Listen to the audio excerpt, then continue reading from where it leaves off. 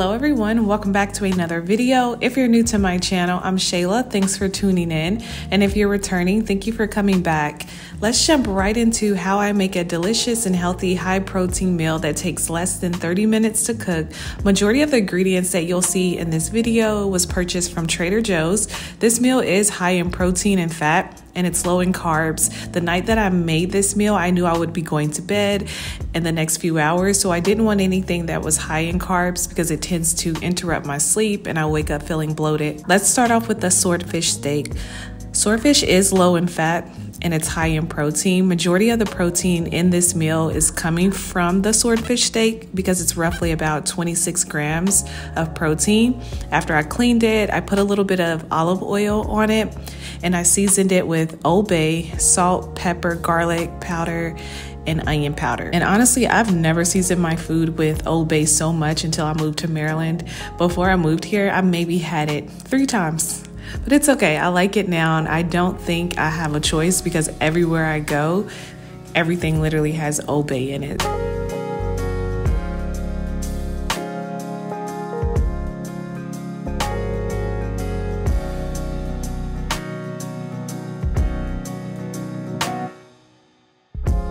After I seasoned both sides, I put it in the air fryer for 10 minutes.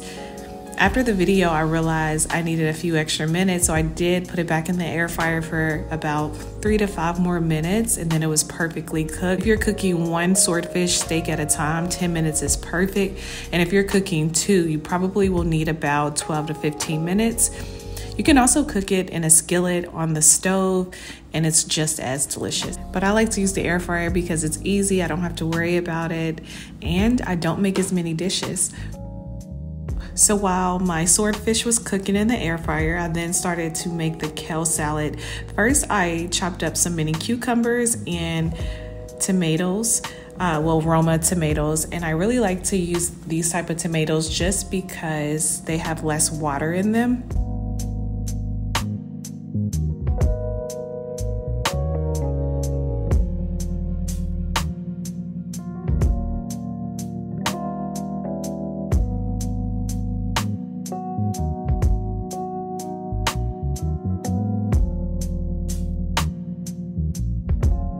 And then I added in 1.5 cups of chopped kale, maybe 1.5 cups. I'm horrible at measurements. If I'm eating this salad without any meat, I tend to add more kale. And then if I'm eating meat with it, then I'll add a little bit less because it would be too much. I wouldn't be able to finish it all. After that, I added in some olive oil, not too much, just enough so that way the seasoning that I'm gonna put in there can stick to it. And then I added some adobo all-purpose seasoning. I don't mind the taste of kale by itself, but it just kind of gives it that extra flavor. But don't add too much, just enough to kind of enhance the flavors a little. And then I added my favorite ingredient, which is the hummus. You can also make hummus dressing if you want your salad to be more wet. But to me, the texture is perfect because of the olive oil in the hummus. But if you like dressings that are you like your salad to be a little bit more wet, then there's some recipes online on how to make hummus dressing. When I started making it, I almost forgot about the feta, which is crazy because it brings it all together. So I did add a little bit of feta in the salad as well, and that's it. Quick and easy kale salad. The salad by itself is great. It's been my go-to meal for lunch this summer. Once your salad is finished, all you have to do is add it to a plate.